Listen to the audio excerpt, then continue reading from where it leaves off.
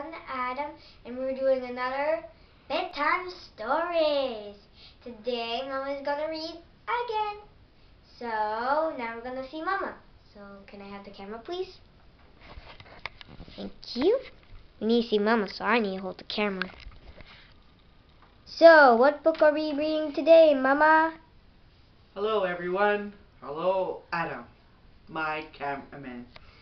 I'm reading The Very Hungry Caterpillar by Carle.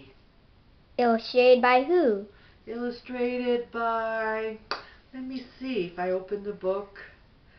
Must be by Carle too, because there's no illustrated name. Okay, let's begin. Yeah.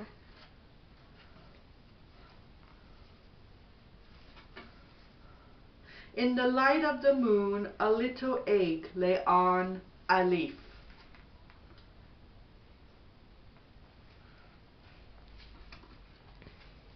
One Sunday morning, the warm sun came up and pop, out of the egg came a tiny and very hungry caterpillar. The caterpillar is a bit too small to see, but it's there. It's there. He started to look for some food. On Monday, he ate through one apple, but he was still hungry. There, now we can see it better. On Tuesday, he ate through 2 pears, but he was still hungry. On Wednesday, he ate through 3 plums, but he was still hungry. Let's see what happens on Thursday. He ate through 4 strawberries, but he was still hungry. On Friday, he ate through 5 oranges, but he was still hungry. Next time we'll do it together. On Saturday, he ate through 1 piece of chocolate cake, 1 ice cream cone, 1 pickle, 1 slice of Swiss cheese, 1 slice of salami, 1 lollipop, 1 piece of cherry pie, 1 sausage, 1 cupcake, and 1 slice of watermelon. That night he had a stomachache.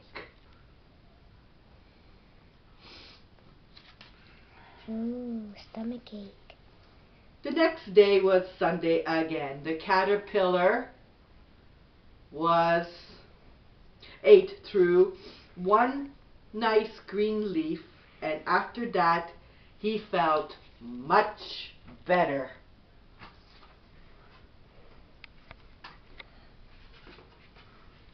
Now he wasn't hungry anymore, and he wasn't a little caterpillar anymore. He was a big fat caterpillar. He built a small house called a cocoon around himself. He stayed inside for more than 2 weeks. Then he nibbled a hole in the cocoon, pushed his way out, and what did he look like? Ooh, chubby chubby.